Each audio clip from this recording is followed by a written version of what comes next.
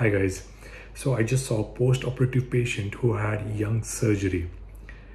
So what is Young surgery? Young surgery is a surgery which was described by Young in 1967.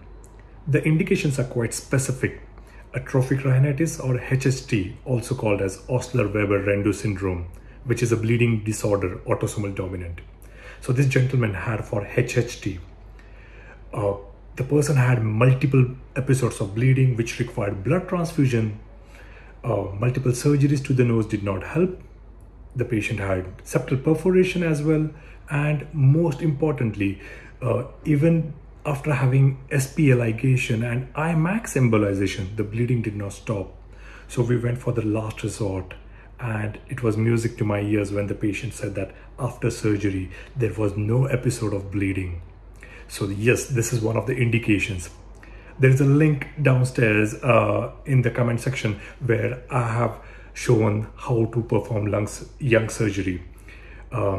It's quite straightforward, simple. That most important thing is make sure that the patient has trimmed the nasal hair. I know it sounds funny, but that is more important. It gives you very good surgical sight and surgical field. So you have to elevate the flaps, make it a triangular way, and suture it. Post-operatively, make sure the patient is lubricating very well.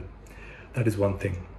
One thing you have to educate a patient regarding this surgery is that they will not appreciate the sense of smell or taste, because as you know that 70 to 80% of taste is because of smell. So anyway, so Young surgery. Thank you.